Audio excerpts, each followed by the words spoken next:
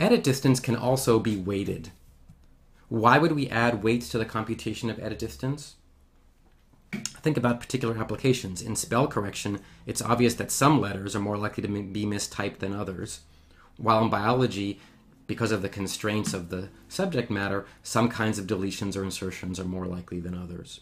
So for example, in spelling, here's a confusion matrix for spelling errors.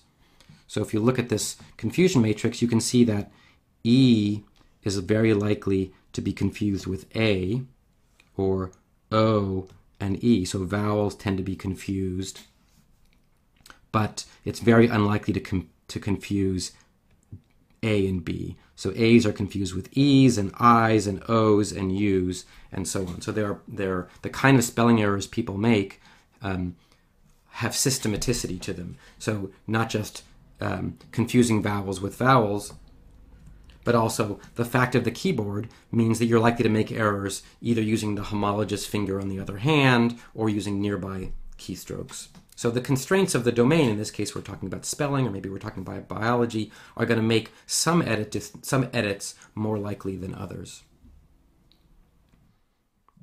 So we're going to represent this by modifying the algorithm slightly to add weights. So in Levenshtein distance, we have the cost of 1 for insertion, 1 for deletion, and 2 for substitution. In weighted minimum edit distance, we simply add a special cost that we look up each time. So initialization, instead of just adding 1 for each deletion, we have the actual cost of each deletion, and we add up the deletions of each of the symbols that we delete. And instead of having just 1 for insertion, we have a cost for each insertion, and we add them all up. And similarly, in the recurrence relation, we're going to add a special deletion, insertion, and substitution cost. How much does it delete to delete that particular character, insert that particular character? And then we'll end up with the same termination condition. So we'll just add separate little lookup tables that will tell us what the deletion, insertion, and substitution costs are for each symbol. By the way, where did the name dynamic programming come from?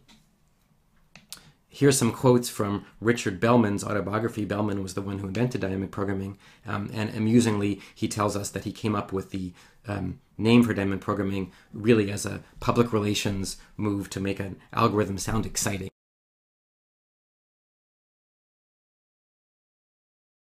So this is maybe one of the first algorithms that was named in a branding way to make an algorithm sound exciting. So there's our, in sum, our algorithm for weighted minimum edit distance.